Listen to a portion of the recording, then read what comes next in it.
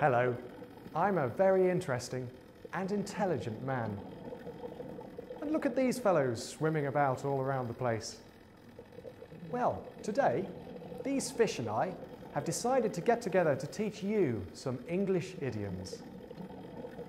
I'll bet you've never been taught by a fish before. Take a look at this fellow. Strange, isn't he?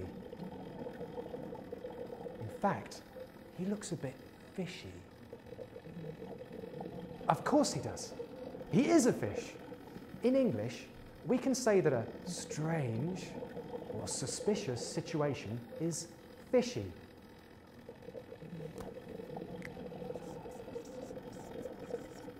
There's something fishy about this. Actually, there is something fishy about this. I only got this job because my brother's the boss. Here's a big one. But is he the biggest fish in the world? Of course not.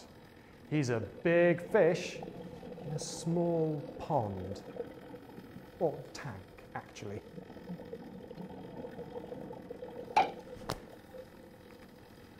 A big fish in a small pond.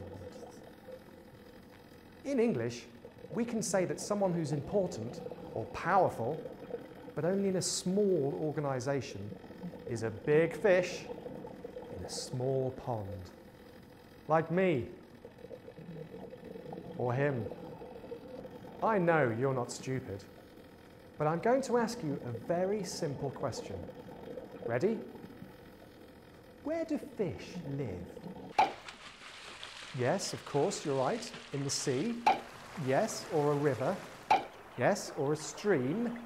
Yes, or a pond. Yes, or a tank. All right. In water. Ah, good. Our fish again. Happy, isn't he? Swimming around in all that water. But what if we took him out of the water? He'd be very, very unhappy and uncomfortable because he's in an unfamiliar place.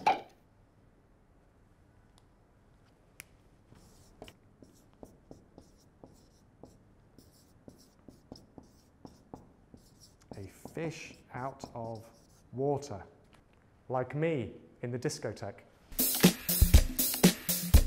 I'm a fish out of water.